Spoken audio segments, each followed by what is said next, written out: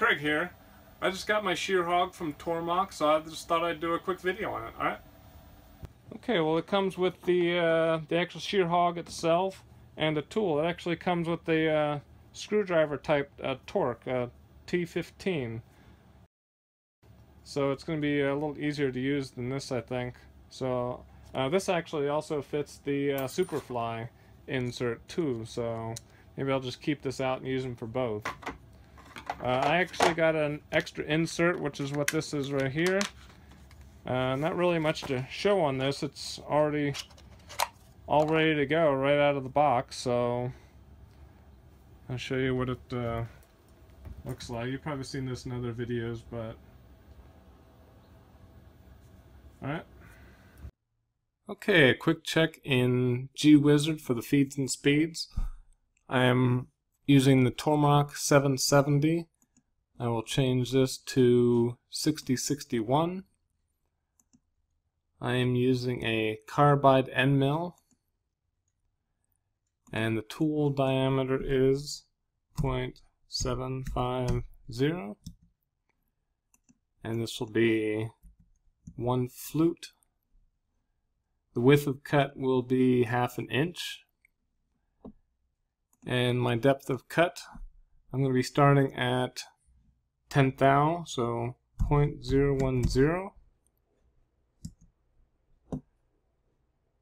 Okay, so basically GWizard is telling me that I need to be around 6,000 RPM, about 36 inches per minute. I'm keeping the width of cut at 1/2 inch because most of the testing I'm doing now is for my pallet system, and so I'm basically going to be, it's kind of like facing basically, but I'm going to check over here. You can see it's the horsepower is very little, 0.039, and so what I'm going to do, I'm going to change the depth of cuts to see how that changes.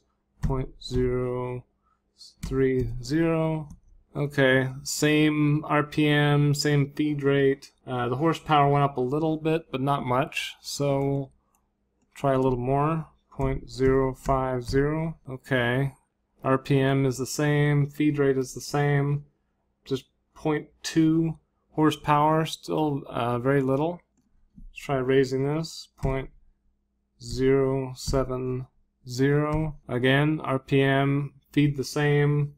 Now we're just a hair over 1/4 horsepower, and I think the final cut that I'm going to be making is 90 thou, so 0.090. So that's still same RPM, same feed rate, just 0.35 horsepower. Well, I'm far from an expert on this, and if anybody knows to the contrary or can give me more information on this, the more I learn about speeds and feeds, the less it seems it's not quite as complicated as I thought it would be.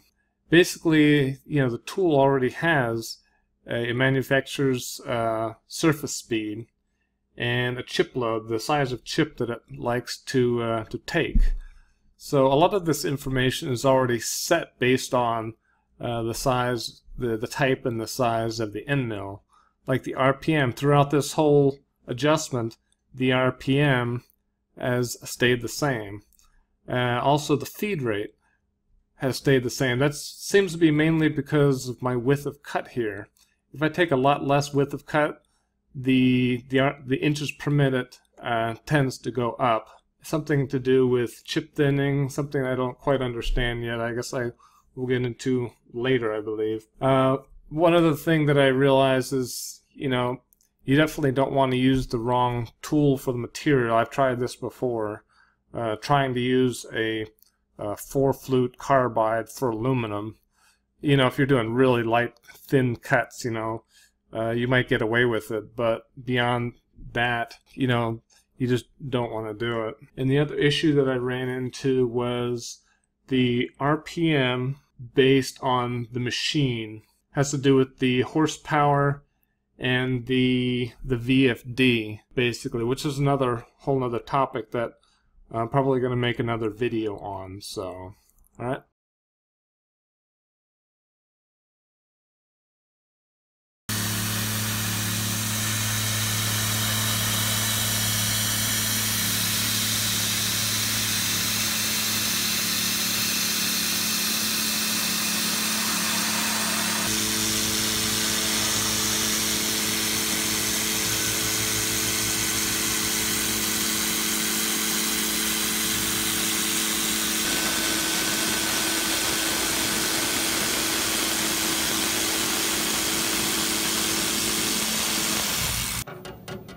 That's actually pretty darn smooth.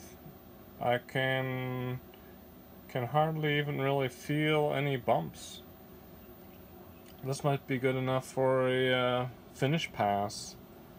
You know, once it's like, if I try anodizing it or powder coating, I could tell better then, but it might be good enough for a finish, depending upon, you know, what you're doing.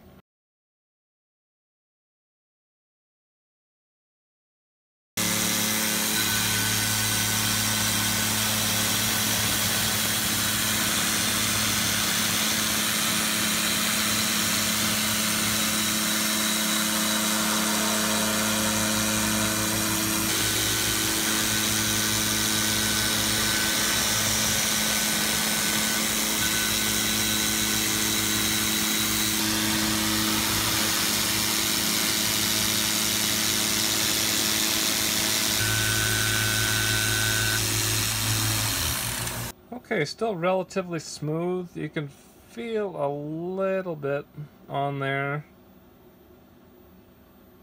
But not much.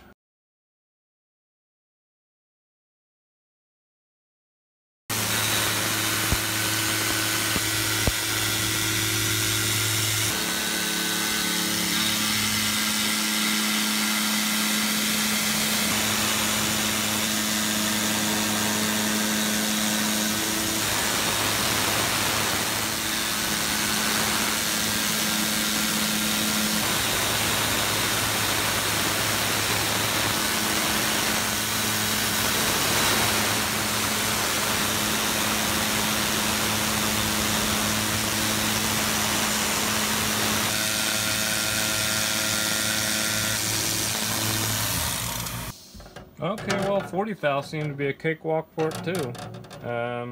Finish is about the same as last.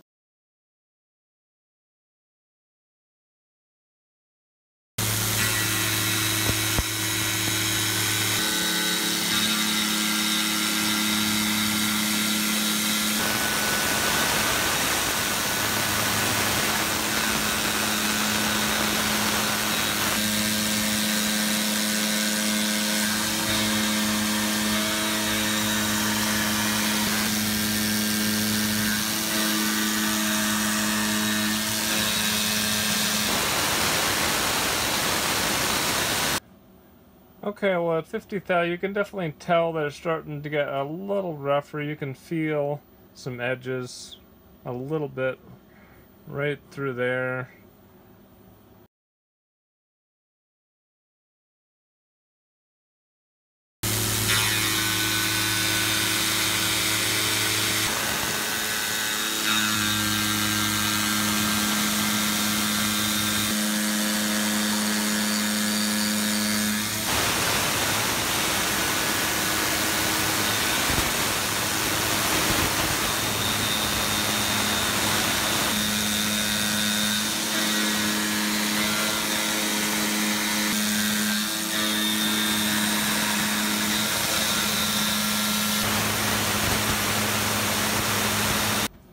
Okay, well, that was really starting to cook on the removal right there. Surface finish, it's about the same as the last time. You know, you could feel little bits here and there.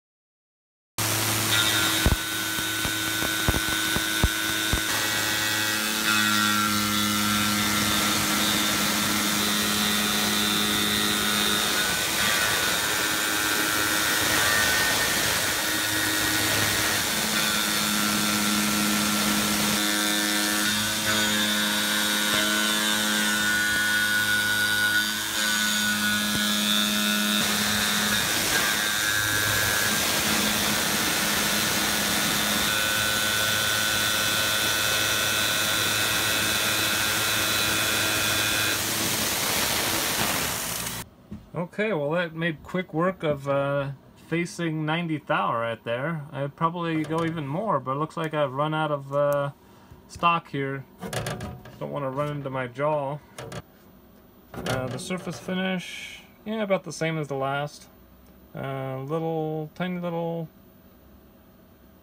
bit here and there. Maybe a little worse than the last one. You can feel the ridges a little more. Out here actually isn't too bad.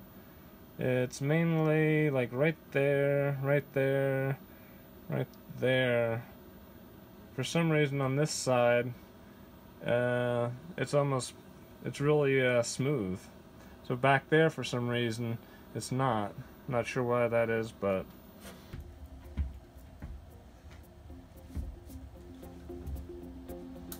Alright, if you like this video, I appreciate the thumbs up. If you have any questions or comments or anything you want to add to what I had just covered on here, feel free to leave any comments down below. If you'd like to subscribe, there's a subscribe button over here, and I usually have some other videos down below if you'd like to watch those.